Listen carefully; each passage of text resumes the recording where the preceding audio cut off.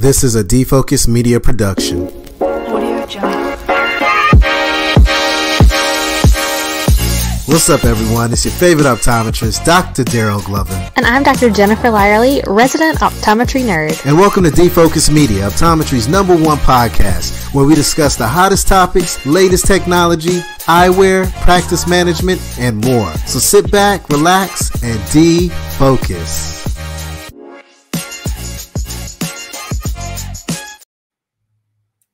What's up, everyone? It's your favorite optometrist, Dr. Daryl Glover. Super excited for today's show because I have an eye care celebrity. Now, everybody in the world of opticianry knows about this young lady. They know about the impact that she's created. They know about her knowledge. They know about the papers that she's a part of. The thing that I know is that she makes a huge impact in eye care. And today, I really want to share her story. I want to share her journey. And I want to share what it takes to be an optician, but also how can you become a better optician? Because the better the opticians are, the better our practices will be. You see, there's a golden relationship between the optometrist and the optician. And if we can really bring that marriage together, we can change eye care, we can change healthcare, and most importantly, we can change our patient lives. Friends and family, it's a pleasure and an honor to welcome to the show, Carissa Dunphy. How are you doing today, Carissa? I'm doing great. Thanks for having me. I'm excited to be here. Hey, I'm excited to have you on the show as well. And I'm super excited just to learn from you, right? You bring a skill set that is just unmatched. And the things that you have done for the eye care industry are truly unmatched, especially when it comes to opticians. So today I really want to explore your journey. But before we get started, we got to get to know you. So I'd love for you to share, your background, where you're from, maybe some family, maybe even a fun fact. Let's throw that out there. And then also, most importantly, your why. How did you get in eye care? How did you get this journey started? So let's take it from the top, my friend. All right. I don't know where to begin or how far back to go. I'm a mixed bag of you name it. So my parents were always, and my grandparents were small business owners. So I'm just at my heart is a small business. I love working with ODs, and everyone knows it incorporates, brains with looks. And so that makes it a fun element. Love it. For my college, I actually am a computer application specialist. Okay. I know it has nothing to do with anything. So I used to provision servers and build websites and be a super nerd for small businesses. And then I had my son and I couldn't go back to doing what I was doing. So I'm like, all right, I'm taking the first job I could find, which was at an OD's office. So the only thing they had was front desk. So I started at the front desk, knew nothing, of course, from what I was doing. So eventually I needed more hours, and the OD was like, you got to be a tech. If you want more hours, you got to be a tech. I'm like, okay, I'll learn how to be a tech. So I started teching, and then my manager was like, you're going to lose interest if you don't keep learning. So you need to become an optician. And I'm like, okay, I'll do that.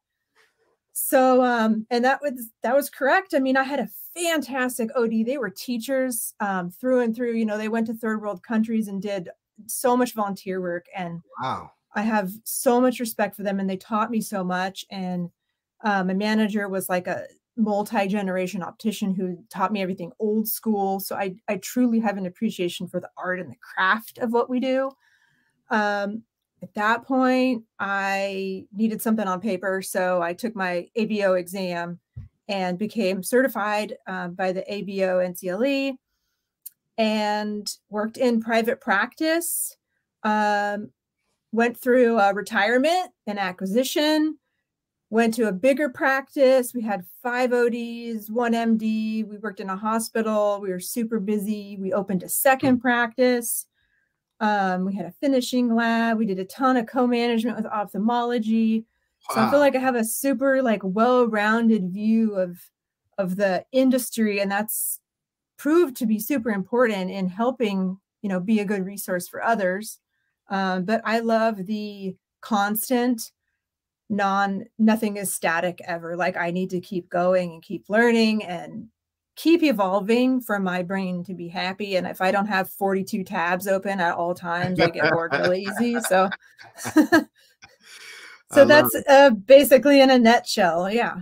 Yeah. So, this makes sense. The reason why, I've always been attracted to just your brand is just simply because it seems like you're always taking it to the next level for education. And I understand why. It's part of your DNA. So Yeah. today I would love to be able to share a little bit about your journey and how that education kind of got you to where you're at. But I want to talk a little bit more about the program of how you become an optician. I have a lot of eye care professionals that watch this show, and I have a lot of future eye care professionals that actually tune into this show. Folks that are thinking about becoming an optician, folks that are thinking about becoming an optometrist, folks that are actually also thinking about becoming an ophthalmologist. And I really love to be able to cater to all the demographic that's out there. So if you don't mind just sharing the story of what it looks like from day one going and applying and what that process looks like.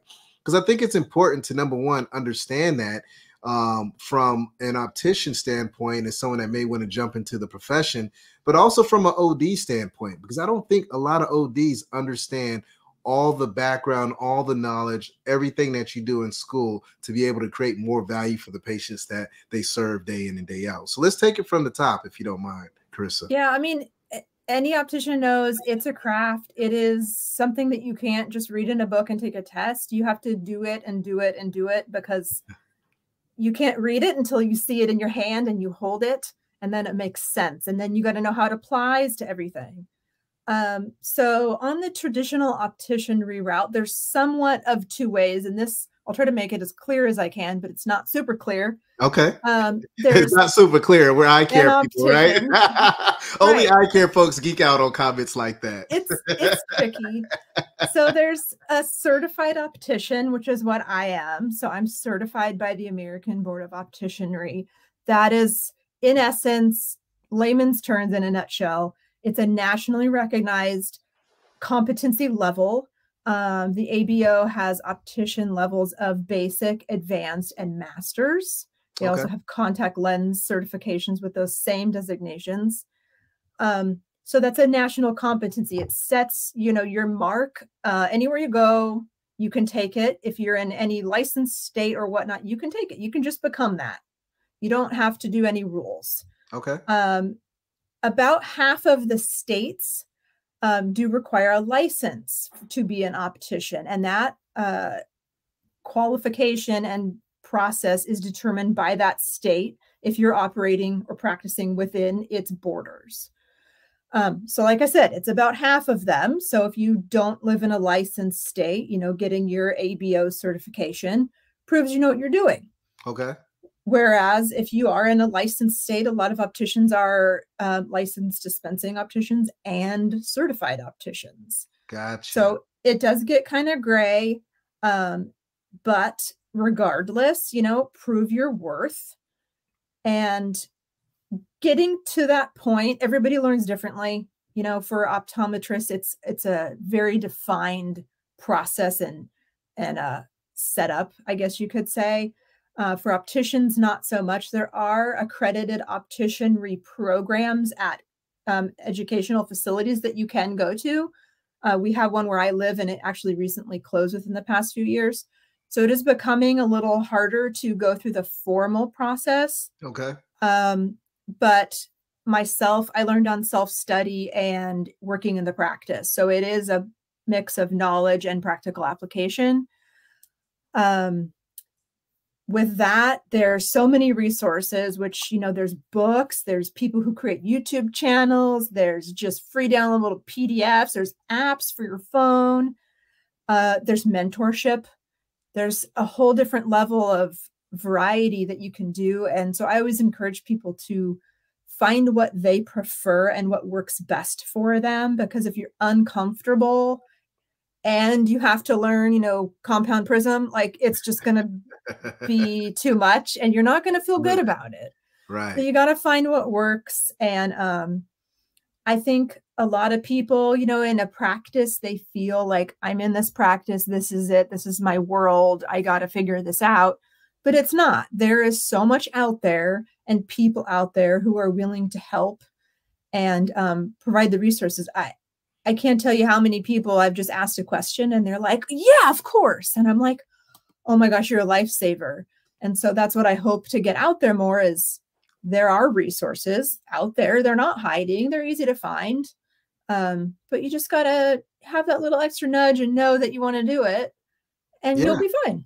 I love it. I love it. And thank you so much for breaking down, the different levels, right? Because I always see all these different letters behind names, and I'm like, what is that? I just know I'm an OD and it's just OD, right? Now, I know we have, all these other letters behind us with some of these doctors, but for me, I'm a simple OD, right? I keep it simple, my friend. But I want to circle back, and I want to touch on, resources, right? There are tons of resources out there for opticians, tons of resources out there for ODs.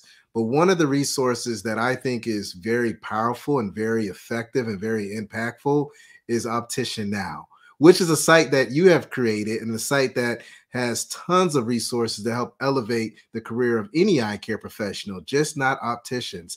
You got everything on there from, podcast recommendations to certain articles that can elevate the profession. So today I would really like to kind of dive into that, and maybe you can kind of walk us through what resources you provide on this website.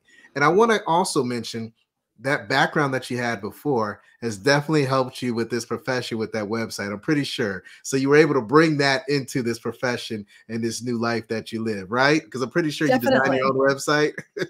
Yeah. And actually, I forgot to mention this, but part of that tech company that I worked for was I helped in marketing, but they had a live podcast, which I hosted. So I'm super comfortable doing podcasts, and I don't mind putting my face out there.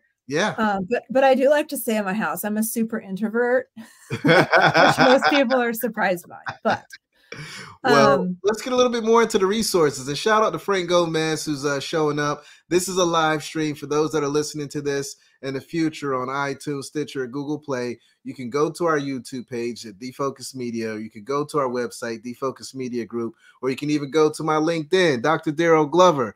And you'll be able to watch this live, and you'll be able to see Carissa's big smile and those amazing glasses that she's wearing this evening as well. But let's jump into your website and the resources that you provide, because I think it's a gold mine and it can really help elevate all eye care professionals out there. Yeah, thank you. So it's a compilation of all the resources that I've found over the years that I found helpful. I would never recommend something that I wouldn't personally use myself. So I've used everything on here, and it's anything from, general, like a newbie receptionist doesn't know the lingo. So here's a great channel for that. To, there's ophthalmologists who have YouTube channels who explain more of the medical stuff. There's master opticians who have published their own books for basic, for advanced certifications. There's a ton of stuff. One of the things that when I created my website, so I always try to, find a need or see a need, fill a need. So I scoured to see what people were wanting. And everybody seemed to ask like 5 questions times 1,000. So I'm like, all right, that's the focus. And one of those giant questions asked everywhere, which I'm sure my optician friends who are listening see this all the time also. I'm trying to get my ABO. Where can I study at? So that's the number one focus. And that's the most visited page on my website is the ABO exam study materials. The other thing was, in an effort to try to get people out of their shell and out of their like geographical practice box, I want people to know that there are mentors out there that do want to help people. They genuinely want to better the profession. They do. I love it. And so I have a series called the Becoming an Optician series. And I interviewed, like dozens of opticians, all the same questions, about 5 to 10 questions each. And they were very honest with their answers. And it was like, how did you become an optician? How do you know when to get another certification? What did you find surprising on the test? To, a lot of opticians aren't clinical opticians anymore. So why did you transition? And those sorts of things. So that series is super well read and shared. And I'm like, people come out of the woodwork and say, thank you for this interview. Those sorts of things. And it's very relatable and sort of a different approach to it. Kind of like what you're doing, but not video. Yeah. Well, you know what? I'm mentorship is my jam. I almost talk about mentorship on every single podcast because it adds so much value to a person, right? To be able to sit down with someone and have a conversation or read an article, because not all mentors know that you're their mentor. It could be an article that you read, or you can love their work and you always look at their information out there and learn from them. But when you can learn through other people's experiences, it saves you so much headache. It makes life so much easier and you can grow so much quicker. So I'm a big fan of mentorship. I'm going to have to go check out that series and learn, because I am interested in knowing, especially that, the history of more of the clinical side of opticianry to why people are transitioning. And I feel like almost we're seeing more people get back into that clinical side, especially with teleoptometry and things like that. So I'll be curious to know, next year, if you do this, what people's or opticians' perspective is at that point in time as well. So thanks for sharing that. But talk to us a little bit more about the website, because it's, number one, it's easy on the eyes. I mean, I'm looking at it right now, and the colors, the content, the way it's separated, the articles that you have, the new and continuing education piece that you have, the must-have opticianry books. I mean, the list goes on and on. I mean, something that I would like for you to maybe touch on is really this social media planner, because this is something that I feel like everyone can benefit from, because everyone is now diving deep in social media, but sometimes they get a little lost in the sauce in regards to what to post, how to post, and what's great content and what's not great content. So maybe spend a little time on that. Yeah. Part of my background is, with websites and whatnot, that includes SEO and website health and analytics and all that. And so with the social media planner, a lot of offices would post, "We're closed on this holiday." And that was their post for the month. Gotcha. And I'm like, okay. So I kept seeing these little things and, working in a practice myself, it is really hard to come up with content when you are with patients 10 hours. You could barely get time to eat some days. Yeah. You can barely go to the bathroom some days. But how do you do it? How do you do it? So I had created a social media planner, and it tries to encompass everything that's important with social media. So every day is not a post. Some days it's just all you're doing today is following 5 new people, or all you're doing today is seeing who your neighbors are and tagging them in a post, that sort of thing. So it's not just post. It's meant to generally cover your overall presence on social media, and, check your LinkedIn profile. Have you done that this year? Those sorts of things. I lived on LinkedIn, so yes to that answer, to that question. But no, that's great. And sometimes we need someone to coach us and mentor us in the right path, because the online presence, the online arena, that digital footprint is huge.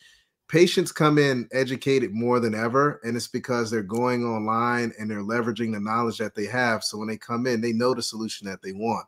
And I always stress, and I can't stress this enough, do not be that eye care professional that does not know more than that patient walking in, especially when it comes to lens technology, because that is embarrassing and that's a bad look for us as eye care professionals. That goes for opticians, that goes for optometrists, hell, that even goes for ophthalmologists as well. So we got to make sure that we're educated and leverage the different platforms that we have to learn, but also make sure that we're connecting with the patients with some of this innovative technology that's out there. Yeah, and that's another reason to pursue, your license or your certification, because you need to be prepared for that patient who may know, everybody gets an engineer, and you need to be prepared. And in optometry, everyone wears 40 hats all the time, especially in a small practice. And just because you're not an optician doesn't mean you can't learn. A tech that's contact lens certified, so valuable. Oh, yeah. You can help the optician, you can balance the practice better. You'll help the doctor, you'll help everything.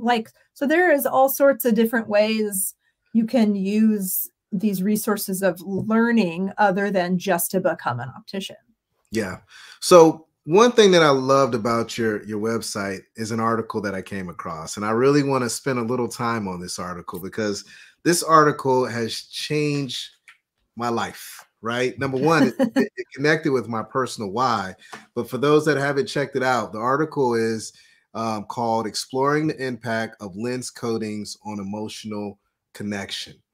This is something that you have to check out. It is a fantastic read and it's a game changer.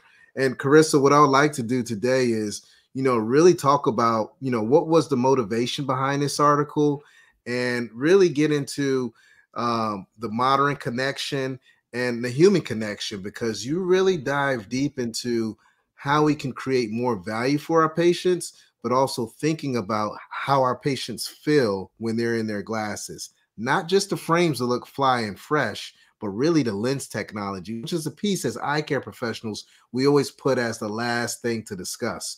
So maybe if you could talk about the motivation, and let's kind of jump into the guts of the article, if you don't mind. Yeah, I'm a big fan of the why behind everything. So I love digging for like studies like this that provide a why behind. It's just a coating, like it's just a coating. Why do I care? Blah, blah, blah.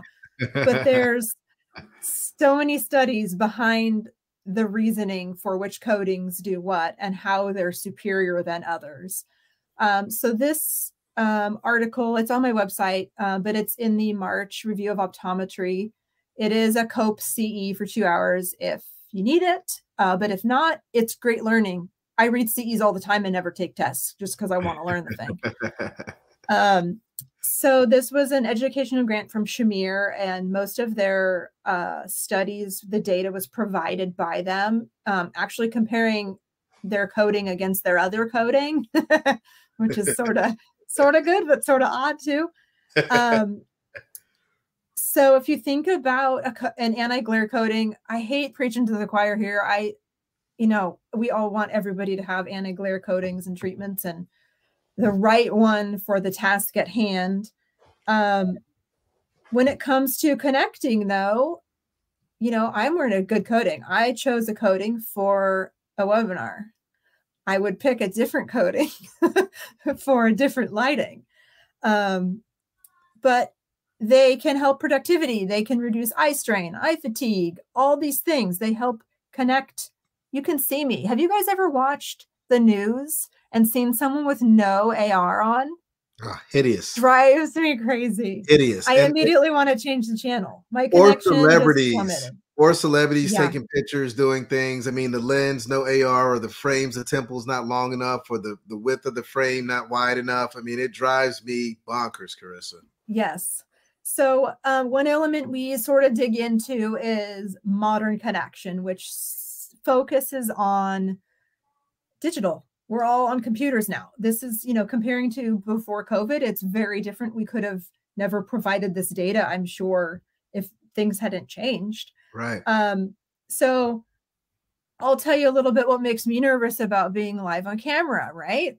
Same thing that's in this study. You have to think about your Wi-Fi. You have to think about your camera resolution, your lighting, all the lighting, where it's going to reflect from, the audio. You only see my head. I can't use body language. You can't read me as though if I was in a practice or I was in person. So all of these elements relate to the human connection with one another and first impression. So first impression, we all know how big it is. It's like within a tinieth of a millisecond. And we also talk about some studies of Darwin relating to the evolution of natural selection and fight or flight, like that sort of thing. Yeah. Relating to first impressions. Yeah. So it goes deep and whatnot. However, for the more engineered type of opticians, I like all of these angles of those studies, but also we have a study where it is two studies. Eye visibility compared to first impressions, right? So if you can see somebody's eye, you're going to have a better connection with them than if you can't. like the guy on the news. We don't want to watch that channel. And then the second study was coding 1 compared to coding 2. And they were both their studies. They're not going to go against a competitor. They're being fair. And how both of these studies impacted environment, connectivity, trust, confounding, and visibility. And so the 2 biggest data points were the better coding, the superior coding that has better visibility. The trust was almost 81%, wow, which is huge. That's huge. And the connectivity was over 93%, which is huge also. So those were the biggest 2 key points, but the article has easy to decipher graphs and stuff. So yeah. And the thing that I loved about this, I mean, it really changes the life of the patient, right? They touched briefly on mental health in the article, and to be able to have a lens that can help reduce maybe some discomfort whenever you are in front of that camera, or things that may, trigger various things in that world. You want to help negate that as much as you can. And with the article, they were touching briefly on, how a clear lens can give you that connection, how it can give you that trust, how it can make that first impression pretty amazing as well. So this is something that in our practice, we need to have a conversation about. That connection with vision and your lens technology can really make a difference with a patient. It can make a difference with how they feel being in front of people. It can make a difference with the first impression if they're going out for an interview, right? If I'm interviewing someone and I can't see their eyes because the lens is, horrible, that's going to distract me from really understanding the content or the language or whatever they're trying to tell me about how they're the best patient that's out there. We got some comments that's popping up here. People are tagging people saying, hey, jump in on this. We need to have a conversation. But I want to read this message from Masal Rodriguez. She says, I think when these questions are popping up, I can't keep up or comments, but she says, I think if it is as a learning as a person's love language, strong listen and communication skills with the patient translate to a successful fitting. Through active listening and targeted questions, it can reveal solutions to problems that they didn't even realize they were struggling with. If their glasses currently have anti-reflective coating with too strong of a presence and distracting during a virtual meeting, and the listener doesn't seem to be focused because your glasses are too overpowering, right? So we got to make sure that we have the right coating for whatever activities. Just like we talk about glasses for certain activities, maybe a sporty frame that has a little more curvature when you're running outside. We have to do the same thing with lens technology when patients or consumers are sitting in front of that monitor, or if they're taking pictures, or if they're driving at night. What coatings do they have to elevate that activity that they're doing? Thank you so much, Marcel, for that comment. Shout out to Eric. He was on the podcast yesterday. He's saying awesome show. Thank you so much for the love and support. This is fantastic. So it's a great platform to have it live. It's super cool interaction. Right. So check out the article. It's on Optician Now. It's streaming on the bottom of this live stream if you want to learn more and get some of the resources and learn more about Carissa and some of the amazing things that she has done. But most importantly, make sure you tap into those resources. Now, Carissa, whenever I have an opportunity to pick the brain of an optician, especially a guru optician, I always do it. And I want to kind of dive into the importance of the partnership between an optician and an optometrist, because I think that is a huge opportunity to really wow patients, but also create loyalty to your practice and elevate your practice. So I'd really like to talk about, how do we create a stronger partnership between an optician and an optometrist? Because there are some optician and optometrists, and you had mentioned this to me prior, that you worked with in the past. Some don't really care about, what you do in the optical. Some will write down on the prescription what they prescribe, and some are just kind of like, hey, go do your thing. So let's talk about this partnership. Why is it important, and how can we strengthen that partnership? And shout out to Michelle Pero for saying, thank you for doing this. We're going to continue keeping these live, great podcasts coming, telling these stories, impacting the eye care industry. Anyone that y'all want to show, feel free to reach out, email defocusmedia@gmail.com, and we're going to keep it coming. But let's talk about this partnership, if you don't mind, Carissa.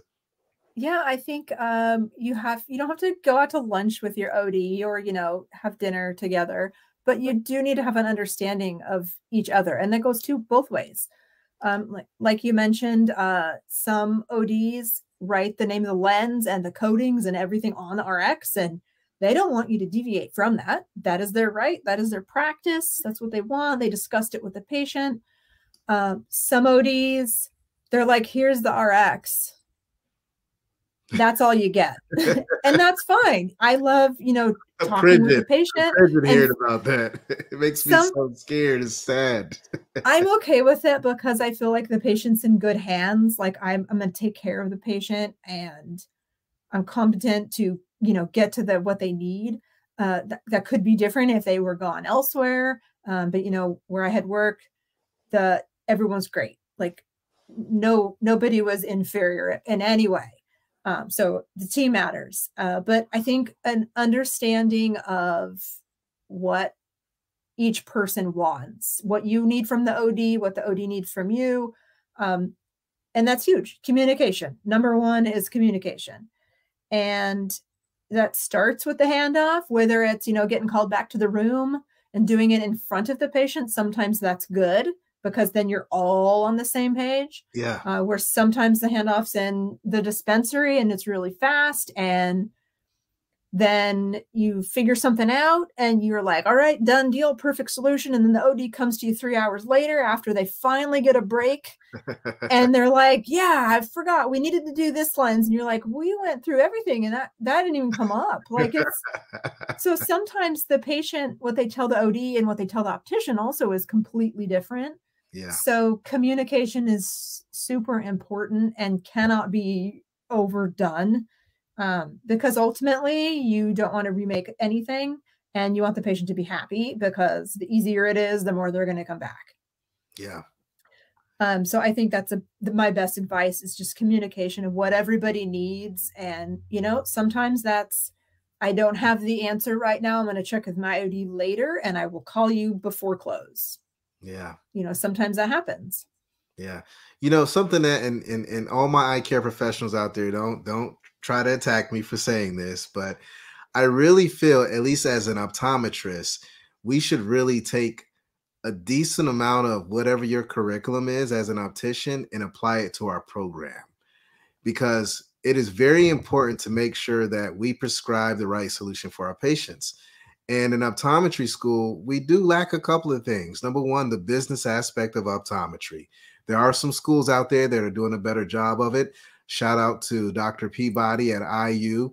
They have an MBA certificate program that they're allowing their students to do, and these students are taking it to the next level and understand the business. But the other thing that I've noticed that a lot of schools, I'm not going to, name call and not say all of them, but I've noticed that a lot of schools, they don't spend a lot of time on this part of the program. And I feel like there should be some better education. I know there are different companies that come out to the schools and educate about lens technologies. Transitions Optical is a fantastic organization that really pushes that.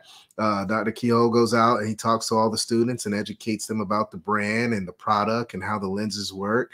So I think we need a little bit more of that for our training as ODs. And I think that will really do two things. Number one, create more value and service for the patient, right? But also I think it will bring a better partnership between the optometrist and the optician, because now we understand your education and your training and the value that you bring, and you understand the value that we bring, and then you have that perfect marriage between the two parties. So if they go out tomorrow and change the school curriculum for optometry students, again, don't attack me. I'm just stating the obvious, but we do need to step it up when it comes to lens technology. And it's always changing. It's hard just for an optician to stay on top of it. And that's our job. Yeah. This generation 2, generation 3, generation 9. Yeah. And then they add a plus on the end of this. And how is it even different? And it does change. However, there are evolutions in things and, AR stacks and all that stuff. And it does make a difference. And your patients do see it. And, you can work on deals with your lab and patient satisfaction and volume discounts and all these things. Yeah. So just because you're comfortable with something and it's always worked doesn't mean it's the best or the most profitable. That's true. That's true. Again, that's that business aspect and education of lens technology. And I love what Frank Gomez says. Shout out to him. He's been dropping a lot of great comments this evening, but synergy, right? That is huge. We got to have synergy. Having that will help elevate the experience for our patients in our office. So no, I love that. I mean, it sounds like the main thing is trust. And like Marisol said, an explicit communication between the OD and LDO is essential. So we need to make sure that we do a better job of that. And, you know, Frank Gomez, again, we need to work better together. And Jamie, that's on right now, said great insight. So we appreciate it. Carissa, you're doing a fantastic job. You got a lot of people showing up to see you and also learn from you. So I appreciate all the supporters that you have out here. Again, this is Defocus Media for those that are listening on iTunes. Check out the YouTube channel because you'll be able to see some of these comments and see some of these colleagues out here. Our opticianry friends want to partner with us more. They want to collaborate with us more. They want to educate us more so that at the end of the day, we can truly help our patients live their best lives, right? So let's kind of switch gears a little bit and let's talk about eyewear. There's no way in the world I can have you on my show and not talk about what your favorite eyewear is. Now, I know we chatted a little bit prior and we expressed what what you own in regards to what your favorite eyewear is, and then also what I guess you desire or wish may pop up in your hand one day as your favorite eyewear. So let's kind of break down both of those if you don't mind. Oh, it's so hard. Like that is I feel like I'm on this game show. Have you seen James Corden's game show where they say you have to answer this question or eat the worst thing on earth? Oh no, I didn't see that. Most of the people eat the gross thing, and I'm like, oh no. Oh my. Pick a brand. We need to do that with eyewear and have some hideous glasses and something nasty to eat and see which what person would take what, right? Oh man, one time my practice went bowling in glasses. Everybody had to wear someone else's glasses. Oh my goodness. And that was kind of fun. Talk about interesting, but yeah, so everyone's saying no pressure.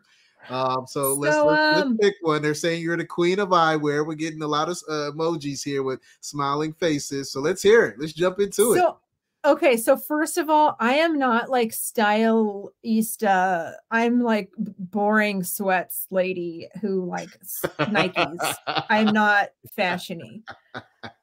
So if I were to pick, like if I picked a high-end, like super, like something I couldn't afford on a daily basis, I'd picked, I'm going to totally say it wrong. Is it Anna Karin Carlson? Oh, yes. Oh my goodness. Like just drool. Drool. I have to have a safe for them. Oh yeah. Her craftsmanship, her eye for detail, the designs, the textures, the materials, just unmatched. I mean, I just saw, actually, you know what? I just saw her in person at Vision Expo. I was at an event with Terrence Lackren. He just launched his new business, Icons, and she was there, and I think she actually gifted him a nice pair of her frames. And he's always worn her designs and things like that. I know they have a fantastic relationship. But when I tell you those designs are unmatched, she truly has an eye for just creating beautiful masterpieces of eyewear. So I agree. And yes, they are a little pricey, but well worth it. Well worth it. No doubt about it. Yeah. Right. So thanks for that one. What else do you have for me? Man, if I had to pick just every day, like I wear probably most of the time, I'm wearing Catch London or Northwest 77. Okay, sweet. In all honesty, that's like, this is the most color I wear. Like you far surpass me in the eyewear, but I'm a comfort and function person. I'm more like one of my friends, if you're watching, Mickey, hi, I'm sorry, but She will wear the cute shoes and have cold feet, and I will wear the tennis shoes and have warm feet. I'm one of those people. And it's nothing wrong with that. And, that brings up a great point, right? Every patient that walks through your doors is different and unique. And it's up to us to communicate, starting with really our technicians, and then a doctor is supposed to follow up, and the eyewear consultant or the optician is supposed to come in and make sure that we find the right needs for that patient. So I love that you brought that up. Me personally, I have tons of frames. I love color. I love big and bold. I also like thin metals. I mean, prior to you, I was wearing these, right? Completely different design, right? Completely different color, right? Prior to that, what I wore to work today outside are these, and these are mirror transitions mirrors. So I like to change it up. I like colors. That was all spectrums of the rainbow when you looked at what I've worn today. And those are 3 different frames, right? The blue I'm glad I'm not the only one with multiple pairs of glasses on one No, desk. not at all. That's the thing I tell my patients and I tell doctors when I train them is that, yes, I may prescribe 300 pairs of glasses, but I practice what I preach. I wear computer glasses all day at work. I wear glasses that have transitions. I have different colors. I have different glasses for different activities. I'm not trying to sell patients stuff just to sell them to them. I'm selling per their lifestyle. I'm prescribing solutions that's going to elevate their lifestyles. Yeah. And when we can get that through our heads as eye care professionals, it will make life so much easier for you. But props hey, to you for that. Like wearing glasses with a BIO, like that's not easy. So, props to you. Hey, I make it happen. And I am a firm believer that as eye care professionals, and especially as optometrists, every optometrist should wear glasses in the exam lane. There's no excuses. That's just me. But don't get me that's how you sell them. About that. Don't get me preaching every about now and that. then if you get like a killer pair, like I've had one frame, I don't even remember how long ago it was, but I probably sold that off my face 20 times just by wearing it. And same with an OD. This one had that one pair, and she's like, I just want the glasses that doctor was wearing. And I'm the same way. I had this one frame that was a Cutler and Gross frame. It was round and it had kind of like an eyelash above. There were sunglasses, but I made them into computer glasses and I wore them at work. And when I tell you, I sold that frame probably 4 times a month. And I wore it for about 2 years. I mean, that was real. Now I switched over to a different frame. At my eye doctor, we have an exclusive partnership with Shaquille O'Neal with the SO collection. And I love this collection because the frames are designed for big head men, but also really brown and black faces. A lot of African Americans have bigger heads, need longer temples, bridges a certain kind of way. And these frames truly accommodate to that patient base. Same with Hispanic patients and Asian patients as well. So I have a pair of those that are an aviator style, and I sell those off my face a couple times a month as well. So it is key to wear frames. And again, practice what you preach all day, every day. People are shouting out their frame brands, Gazal Eyewear. Shout out to Gazal. They've done a fantastic job. TC Charton, made to fit. They got some great designs for all backgrounds. Vinyl eyewear. I just saw vinyl eyewear on one of my colleagues at Vision Expo, and that's a pretty interesting story. I may need to bring them on the podcast at some point in time because that's pretty cool how they make their frames. If it's the same company, I think it's truly Vinylized all records, vinyl, design, which is very unique. And there's a bunch of cool ones. I try to feature unique ones on my Instagram, and there's one that make them out of recycled skateboards. Like there is all sorts of cool stuff out there. Yeah, you see, and I love that. We got to branch out and try some of this innovation that's out there. But no, that was great. Thank you for sharing that. And thank you for keeping it real. If you're more of a meat and potatoes young lady, that's perfectly okay. What works for you works for me, right? But hey, we've been on for quite a bit of time. I want to close things out. And I always like to close things out by giving the floor to my guests. And I always like to ask them if you could leave one thing with all the listeners, all the followers that are listening to this live streaming podcast right now, what would that be, Carissa? I would say you have to be your own advocate for however you're going to grow in whatever you do. You can't just sit there. You have to keep going and keep doing things and keep finding things. The world doesn't stop. I love it. And that goes exactly with this content today, right? The whole point of this podcast is how to become a better optician. And the best way to become a better optician is always staying educated, continuously learning, always using the resources that are available. Tap into Optician Now. Visit the website. Not just opticians, but my OD friends out there as well. My ophthalmologists that are out there as well. Everyone that's in the office setting, from the front desk to the technician to the doctor, should check out these resources because it's only going to make you stronger. It's going to elevate your practice. And at the end of the day, our main goal is to make sure that that patient has all the tools and resources to be successful.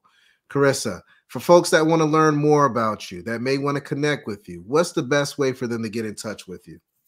I'm probably most active on Instagram. I'm trying to be better about LinkedIn because of you. And I'm fair on Facebook, but also my website is, there's emails, there's forms and stuff to reach me at. But I'm pretty online all the time. Fantastic. Well, thanks so much for tuning in with me this evening. This has been fantastic. It's your favorite optometrist, Dr. Daryl Glover. Stay healthy, stay positive, stay blessed. And until next time, peace. All right, colleagues, and it's a wrap. Thank you dearly for hanging out with the Defocus Media team. We hope truly something resonated with you. And if it did, be sure to give us 5 stars and make sure you follow us on all social media platforms: Facebook, Instagram, Twitter, LinkedIn, you named it. And our handle is at Defocus Media on all platforms. And until next time, be sure